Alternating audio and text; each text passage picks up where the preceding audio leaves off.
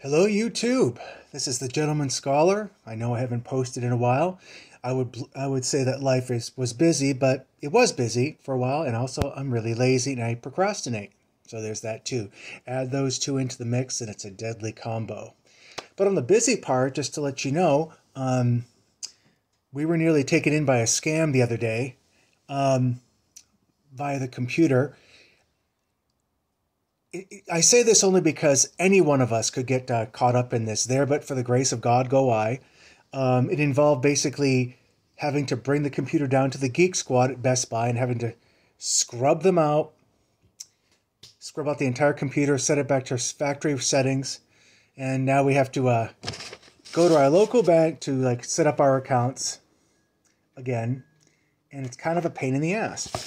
However, it's still better than losing $20,000, which is what the scammers were after. And they were really sly the way they worked it, but the more they talked, the more it was my husband speaking to them. The more they talked, the more I smelled a rat. And so before they could get him to do what he wanted to do, he cut him off. My husband cut him off, but unfortunately their stuff was still on our computer, so we had to get rid of it. So at the gentle behest of Beard, my good friend Beard, who's a down to the bone and marrow Londoner, he's completely ignoring the coronation.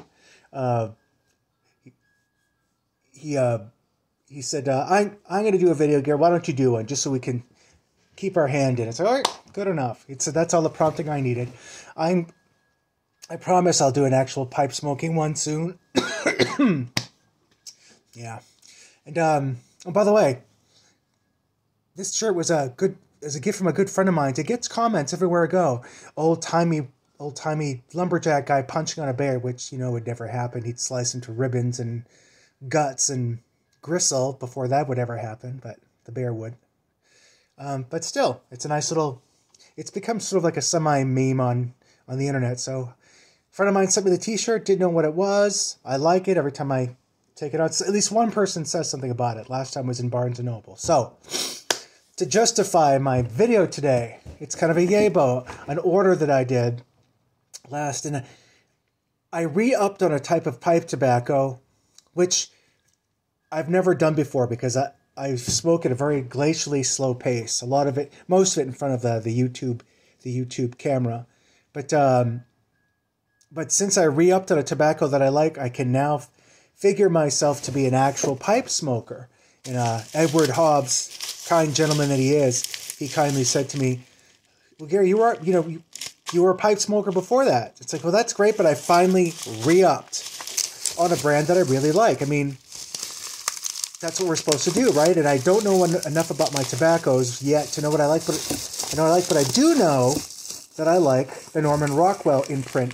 I don't know who's the original imprint here. Portrait. I think it might be Cornell and Deal by M&D Wholesale Distributors. Anyway, I got myself some more Portrait because I just like the woody, nutty the woody, nutty flavor that comes with it. It's something that Norman Rockwell would smoke, and that's why I dig it. It's easy on the palate, kind of slightly buttery, but then I decided to try out the other Raking Leaves. I don't believe I've ever tried that one, so that'll go into the collection. Let's put that stuff over there. Fishing. I hope it's not fish flavored. That would suck. Another Portrait. I think I got two of everything. Picking Daisies. Don't know what that's going to be like. I mean, these will probably take me like a century to smoke through. And of course, something called Trailhead Cascadia. I'm not quite sure I picked this up. I think it was on someone's recommendation I picked this up. So I can feel it in there. It's a nice big wet block, it looks like. And also along with that, you got a free pipe. So let's get rid of that. Let's do it. There we go. How's that work? There we go.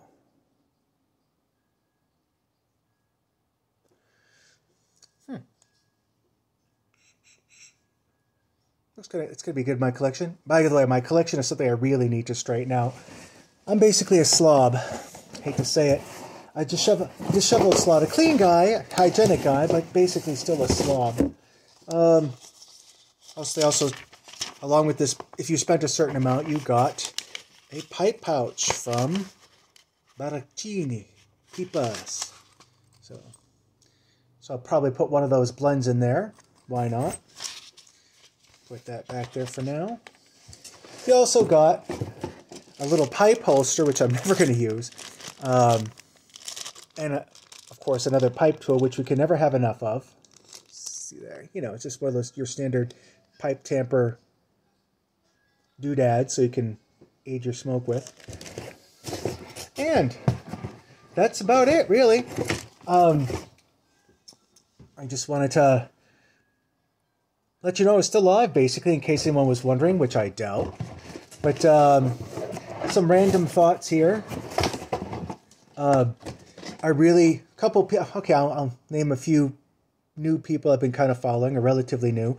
A man relaxes. He tends to post long videos, about an hour's worth, but that's him. He posts for the entire duration it takes to smoke his pipe, which is cool. So since I'm not just, he basically is sitting there relaxing. That's his excuse, and he invites you to sit there and relax with him as he just meanders and stream of consciousness, gives you stream of consciousness thinking about whatever's on his mind.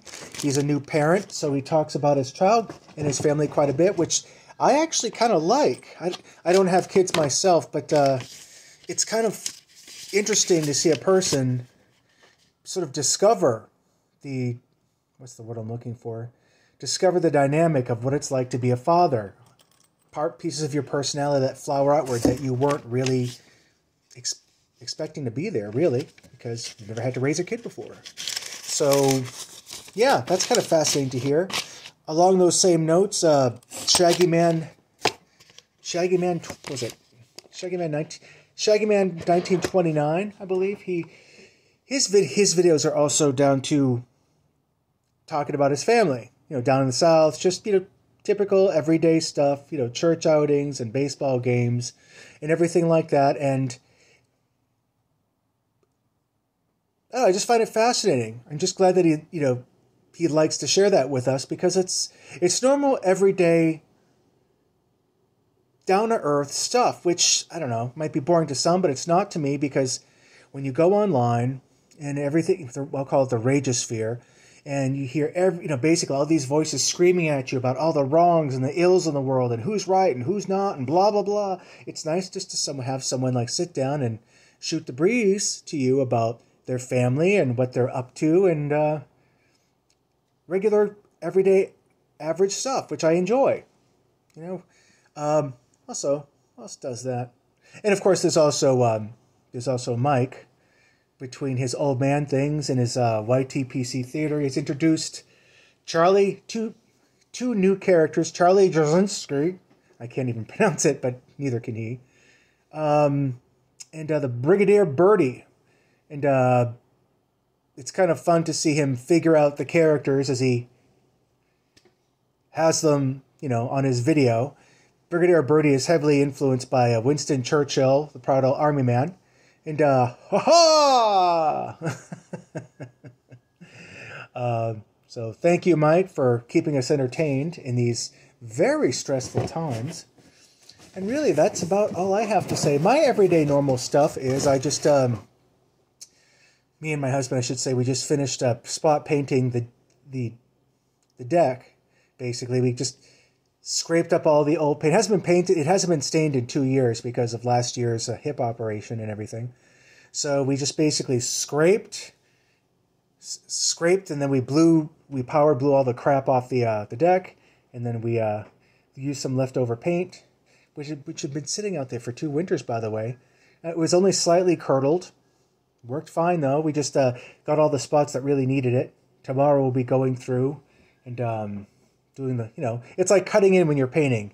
You cut in the frames and the edges when you start painting, then you fill it in. Tomorrow will be basically filling it in.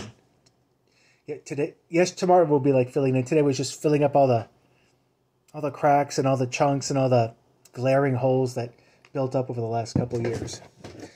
But that is all. That's all I have to say. I have trip on Monday to in Austin, which I hope drops, as always, because I'm lazy. I hope you're all well. I'm up to 10 minutes.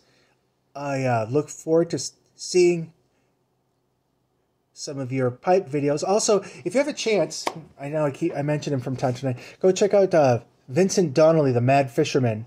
I am not a fisherman at all, but he's a jolly Irishman, and he vlogs his fishing trips, and you've got the beautiful Irish scenery, and you've got the Irish crack, as they say, the conversation, the camaraderie.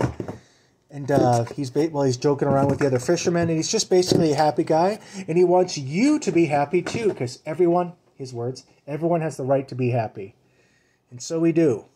Here's my cat. Hey, buddy. He's your boo-boo. Anyway, I hope you folks are doing well, and I will light one up soon for a video for you, I promise. All the best, and cheers.